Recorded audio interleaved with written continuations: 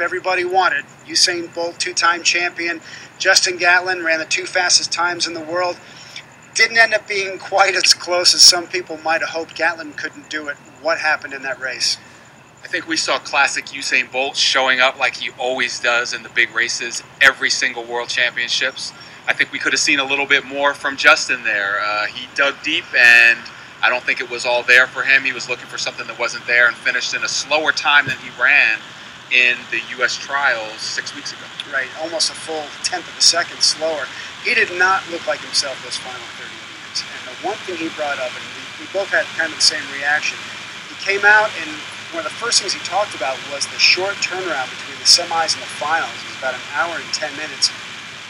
He said that he really felt it. He couldn't get his strength back. What was your reaction when he first said that? Initially, I was incredulous. I mean, this is the Olympic finals. I mean, you could run in 5 more minutes and you got to go.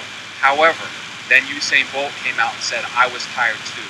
Usain Bolt called the turnaround ridiculous and stupid. So there was that. However, there was another factor that I think probably weighed him down. Justin Gatlin got tremendously booed twice before the start of the final, and that's got to hurt. He was even booed before the semifinal.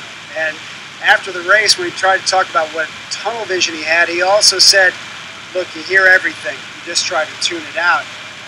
It's hard to imagine that didn't affect him to some degree. But then he also said that being the oldest man at 34 ever to take a podium in the 100 meters was a victory in itself. Is that a fair assessment? I think it's a bit of a shallow victory there. You want to win. The guy wants to win. He's a competitor. He wanted to beat Usain Bolt. This is not the Usain Bolt from 2008 or 12. He's slower. He's older.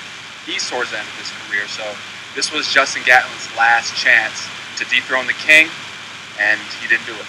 No, he's got another chance against him in the 200, but Bolt said he was more confident in this than he was going into any other race.